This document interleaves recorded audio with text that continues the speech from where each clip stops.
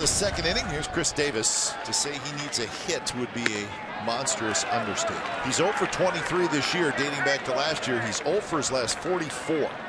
Major league record is 0 for 46. That ball's ripped to right field. Right there is Piscotty, and he's got it for the out. 0 for his last 45. Here comes Khris Davis, and the crowd comes to life trying to cheer on their Khris Davis to something special. Line drive left field, falling, and in the glove of Robbie Grossman. It hung up there just long enough for him. So 2 hard hit balls off the bat of Davis, and he's 0 for 2. He just can't buy a hit. My gosh. He just can't. He is 0 for his last 46. Part of the story has been Khris Davis, who is 0 for 2. Fly out to right, line out to left. He's hit the ball well, but he is still in search of his first hit. The pitch from Petit. Davis swings, ropes it to left field. Grossman goes back in front of the wall. He makes the catch. Khris Davis hits another ball about as hard as he's hit one all year, and yet Grossman makes the catch, and that seals an unfortunate bit of history for Davis, who is now 0 for his last 47. And now here's Khris Davis, and the Orioles fans are going to rise to their feet.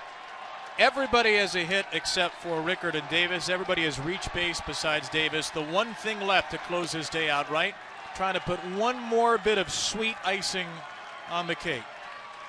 1-2, and he swings and misses at a ball in the dirt. The throw to first by Hundley is there. Morales tags the base. Davis 0 for 5. The lone Oriole not to reach base in the game. Everyone else has.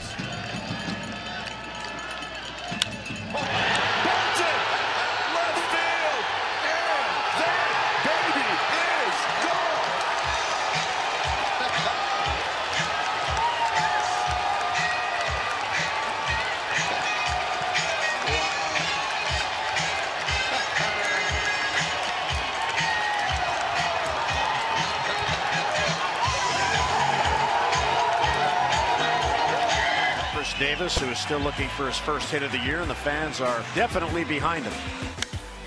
Center field, Laureano is back on it, and makes the catch. Takes a base hit away from Davis. Whoever you are, wherever you are, you can take your pins out of the voodoo doll now. Another well-hit ball by Khris, tracked down, and the inning comes to an end. And that will bring Khris Davis to the plate. It's down 1-0. Semien at second, and a swing and a long fly to deep left center. Back on it is Smith, to the track, at the wall, and it is gone. Just clears the wall, didn't even jump at the wall to Dwight Smith, and that's home run number 8. Khris Davis, your current Major League home run leader, with a salute around third base. He scores Semien, and it's 2-1 Oakland. Go-ahead run at the plates. They're looking for his first hit of the year. Strike 3 called on the outside corner. Change up on the outer half. Davis goes down. Look. One of the many reasons that one's hit to left, and that one is going to leave the ballpark. Indeed, a hanger, and Khris Davis deposits that one into the left field bleachers. So the A's with a 1-0 lead.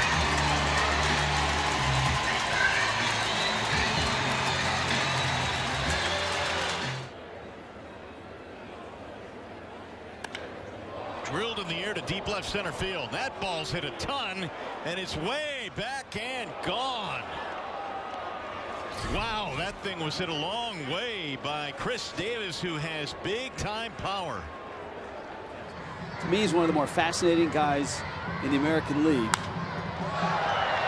Fly ball right, hit well. Ichiro back at the wall, and it's gone. And that is why he is such a fascinating guy. Just 5'10", a huge swing. 14th home run of the season for Khris Davis. Yeah, and power to all fields. Think back to last night, double the other way. 2-2 the count. Ramirez at third, and Davis launches one deep right center. That is way back and gone. Khris Davis with a 2-run home run. And he puts the Brewers back on top. This kid is on fire. Well, he made a mistake out over the plate, and Davis smokes it out of here to right center. No cheapie there, and no data to right. 2 records set at Camden Yards last night. Both were something the team would have rather avoided. Khris Davis now holds the Major League Baseball record for longest hitless streak, going without a hit in his last 49 at-bats, dating back to last year. Davis lined out to left field in the bottom of the 5th inning for the record-breaking out. He also lined out and struck out twice on the night, and he did it in front of a record-setting audience. Last night there were 6,585 people in attendance. That's the lowest for any game at Camden Yards, in which fans were admitted to the stadium, according to the Baltimore Sun's John Mioli. But all of this, and the team actually got back to the 500 mark with a 12-4 win on the night.